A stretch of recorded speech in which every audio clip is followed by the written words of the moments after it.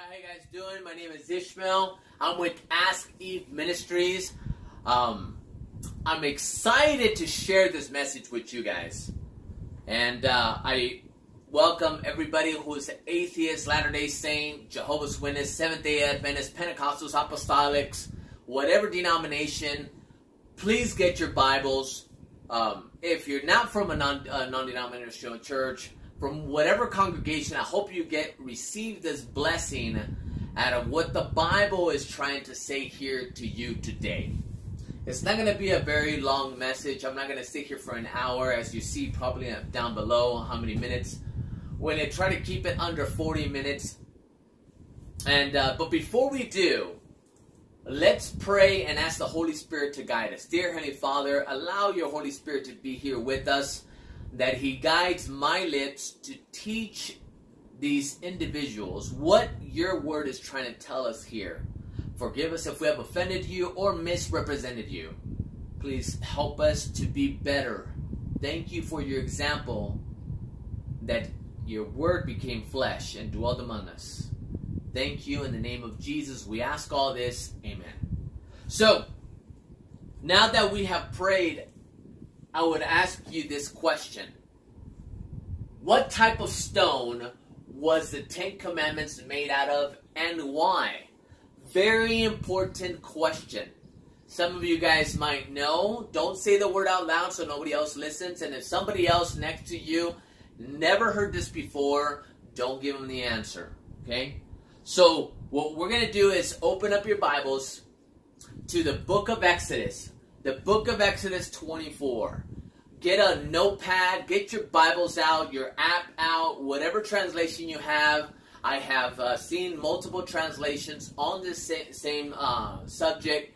I have shared this with Jehovah's Witnesses. I have shared this with Pentecostals. I have shared with Pioneer Adventists. I have shared this with regular Seventh-day Adventists, Baptists, and most everybody that I present this to, they're blown away. So I hope you, as everybody else that I have shared this message to, is blown away as well. Because of course we're going to be blown away because it's coming from the Word, the 66 books. We are going to use the 39 books first before we get into the 27. So the Bible says in Exodus 24, the first 3 verses, and he said unto Moses, come up to me, come up to the Lord, thou, or come up to Jehovah, thou and Aaron and Nadab and Abihu and the 70 elders of Israel. Worship ye off afar, or off afar off. And Moses alone shall come near the Lord, but they shall not come nigh, neither shall the people go up with him. Okay, there you see a picture of Moses going up the mount. And Moses came and told the people all these words, and all the judgments, and all the people answered with one voice. I would highly recommend to say this every time you read the word. This is what the Bible says. All the words which the Lord has said, we will do. The Bible says Timothy had a letter from Paul that said, all scripture is profitable for doctrine, to reproof, for correction.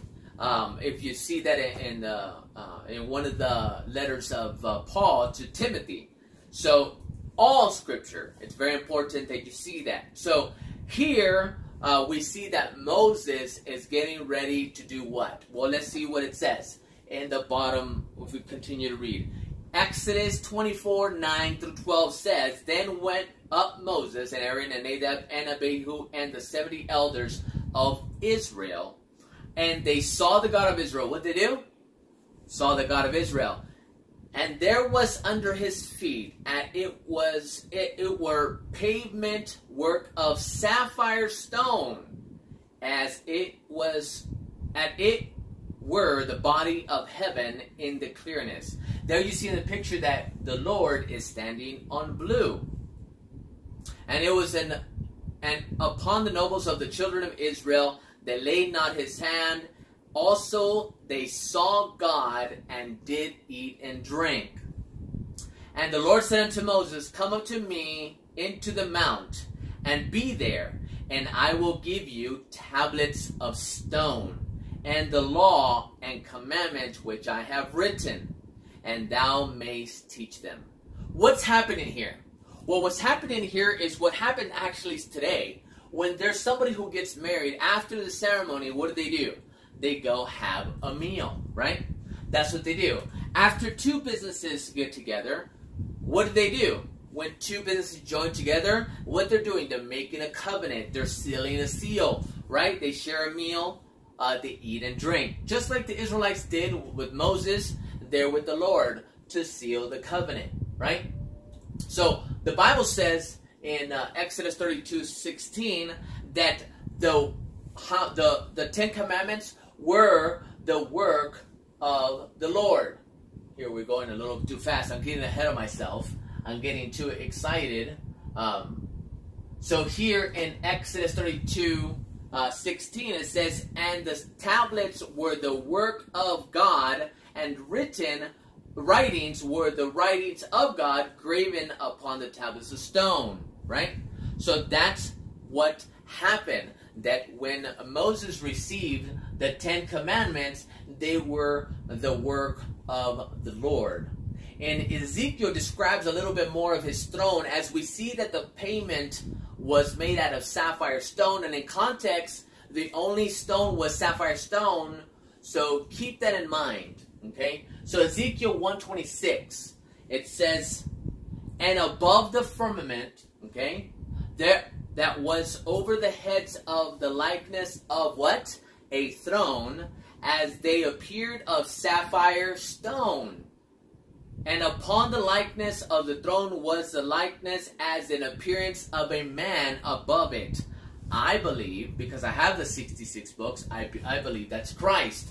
So we see that the pavement is where the Lord was standing was made out of sapphire stone. We also see that Ezekiel describes the throne of God of being of sapphire stone. Here in Ezekiel 10:1, hopefully you're taking notes, or not, just review and pause. Right? For those that already know, or those that don't know your Bible pretty well.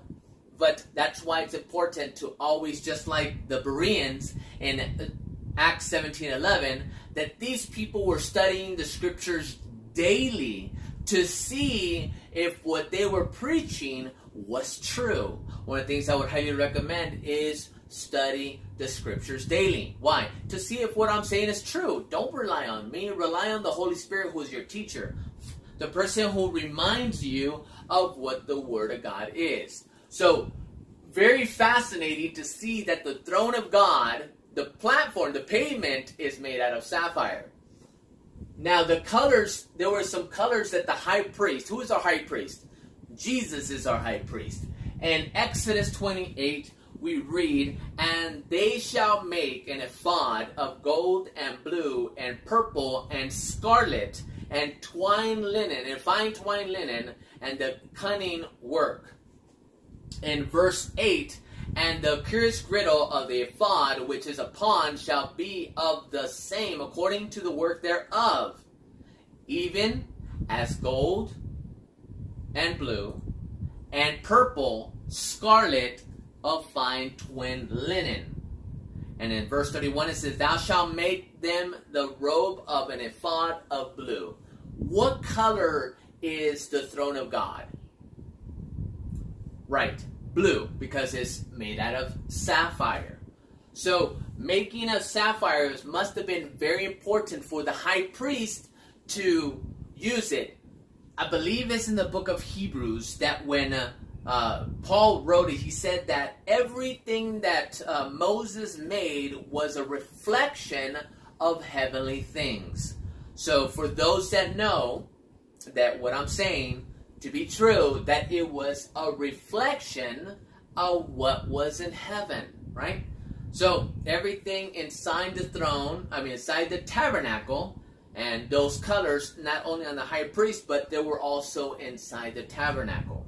But it wasn't only the high priest that had to wear something in order to be set apart. There's a story in Numbers 15, okay? Numbers 15, starting in verse 32.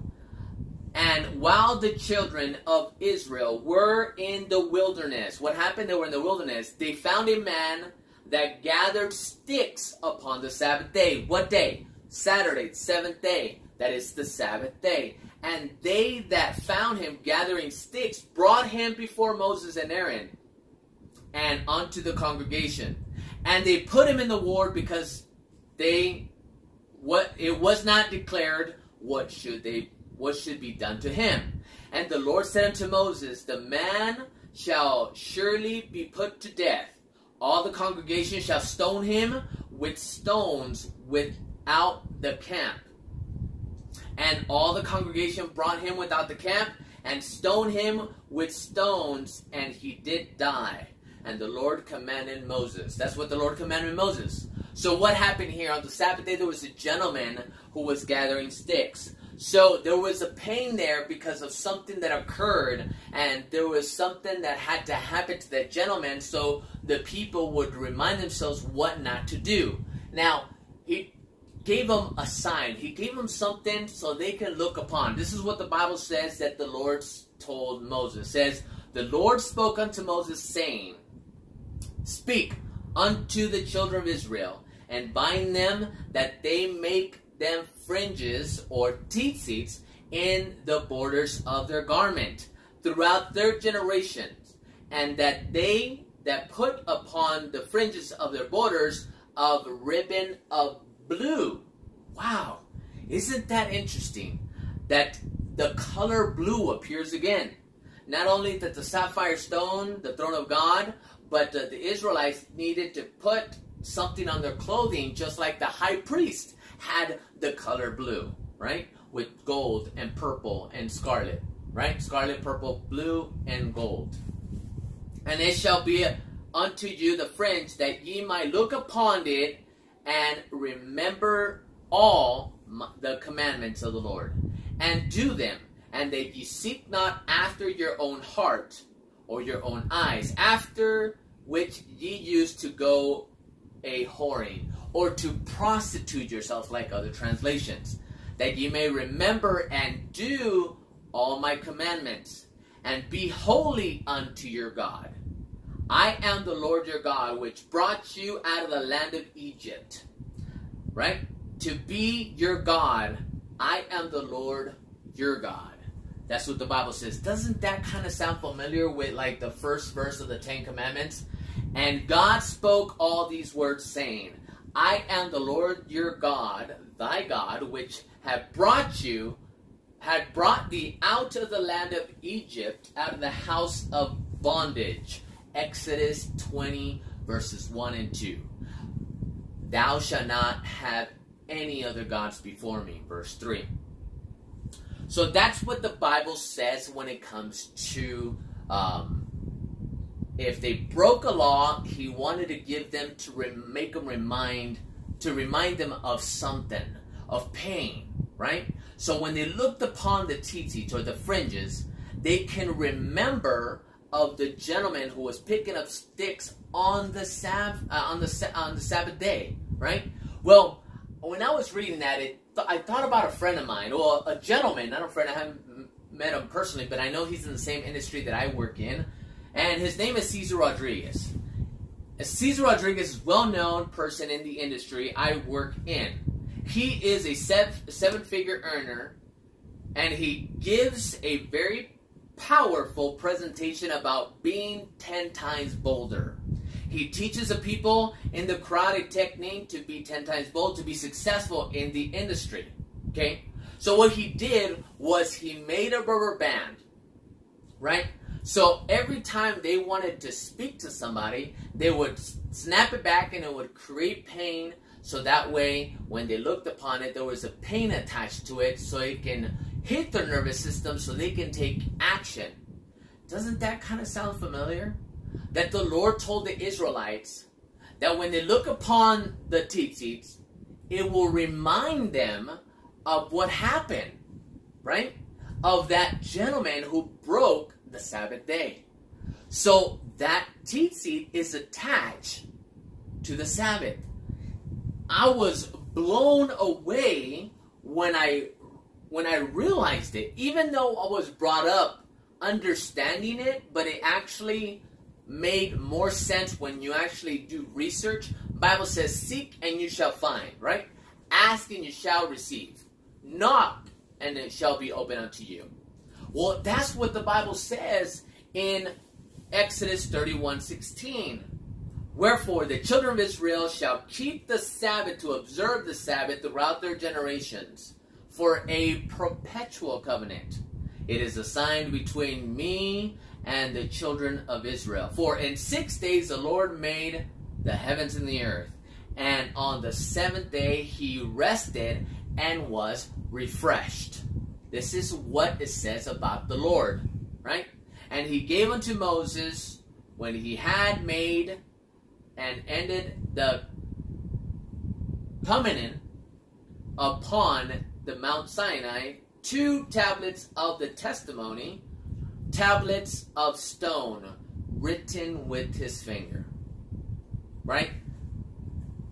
Totally blew my mind away that there were so many things that I seen in the scripture that were attached to each other that made sense, right? Isaiah said here a little and there a little, right? Now, so far we've seen that the pavement was sapphire stone. The throne of God was sapphire stone.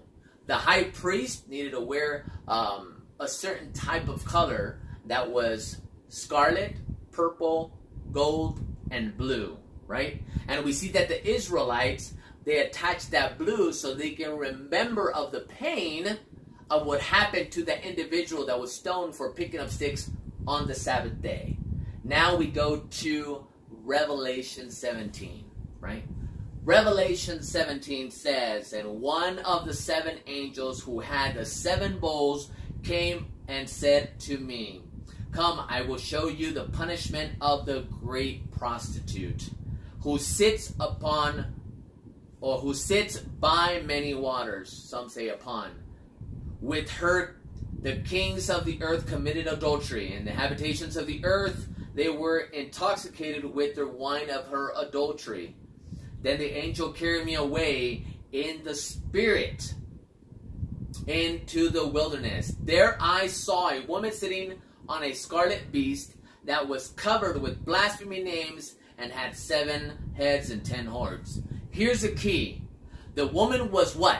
The woman was dressed. This is what the Bible says. It's not my lips. Remember that the high priest had an order to dress, to be different from all the nations. And the Lord said, I want you to be like this so you're not like the world and you don't prostitute yourselves to the world. Hosea even said this, that when he married the prostitute, because she would do what she had to do, her job, he would go and buy her back, bring her back to the Lord, right? Just like, that's what the Lord told Hosea, I want you to know how my people are being with me. Now, this is what the woman is dressed like. She's dressed in purple, scarlet, and glittery of gold, precious stones and pearls. She held a golden cup in her hand, filled with abomination things, and filthy of her being in adultery. Right? Well, this is a true church versus the false church. The true church has scarlet, and the false church has scarlet. The true church has purple, and the false church has purple. The true church has gold, and the false church has gold. The true church has blue, and the false church has no blue. Why? Because they have no law. Specifically, they have no rest. They have no Sabbath or Shabbat. That's what the false church doesn't have. Things that you may know, but you did not understand it until today. I bet you didn't know that 70% of people like the color blue. Police officers, why do they wear blue? Or they're called the men in blue, right? The ocean is blue. The earth is called the blue planet. The meaning of a true blue is a person who's faithful. And the sky is also blue. The Bible says in Matthew There we go. In Matthew 5:17 through 18, it says, "Think not that I come to destroy the law or the prophets. I have not come to destroy the law," right? "But to fulfill." That means to act, to show you the way. That's what the Bible says. The Son came to do the will of the Father. I come to do the will. Whoever does the will of my Father in heaven is my brother, my sister, and my mother. That's what the Bible says. "For verily I say unto you, till heaven and earth pass, one jot or one tittle shall in no wise pass from the law till all be fulfilled." Interesting, interesting, interesting. A few years back, there was this gentleman on TV everywhere. He was preaching and telling everybody to be careful with what you drink, be careful with what's in your food, and the FDA went after this individual. I hope my video doesn't get taken down because of this information. But this is what Kevin Trudeau says. Kevin Trudeau says in his book, he says, in the book Natural Cures They Don't Want You to Know About, Kevin Trudeau writes a few paragraphs about the importance of rest. "Without proper rest, the cells are not given opportunity to recharge and rejuvenate. Tired cells cannot eliminate toxins efficiently. It is also during rest time where most of the healing takes place." Trudeau describes the ideal time of rest as the time in which the sun has set. Then he explains why Sabbath is the best time. Now, this individual is not a Sabbath keeper. He's a Scientologist, according to my research online.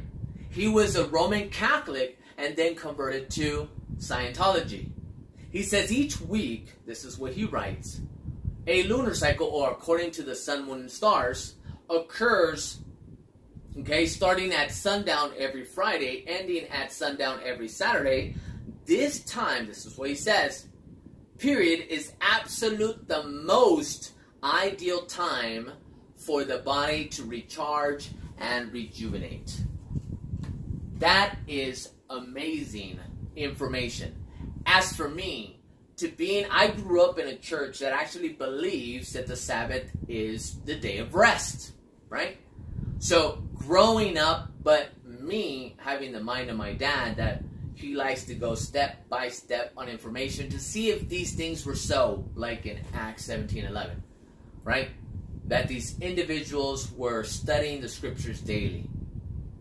So I am a type of person that if somebody sends me information, right, no matter what, of things, of topics, things that will make me grow, motivational speakers, information on health, etc., etc., I find it fascinating that I get to come across things like this that help me that, wow, the Lord had said this since the beginning of time. And today people are reusing this information. I can share like multiple studies of things like this that share that the evidence of what the Bible says is true. So many people, so many Christians, you can ask them, does God exist? Yes. Why? Well, I prayed about it and I felt that he existed. No, I need evidence. I need evidence that the Bible can show me. Evidence like these, I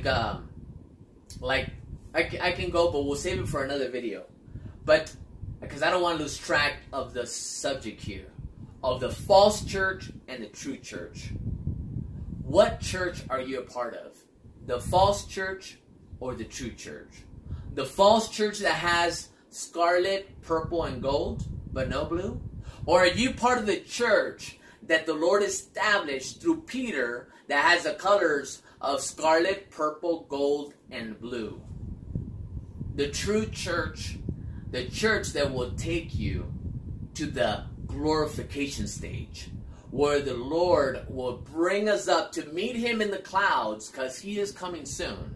And this message has woken you up. Praise the Lord that He has woken you up through this message. Please subscribe. Comment below if you got a blessing out of this message. Go back and see all the verses from the beginning at Exodus 24, from the pavement, to Ezekiel showing the throne of God, to Numbers, to seeing that not only the high priest, but we were supposed to have something to remind us of His law.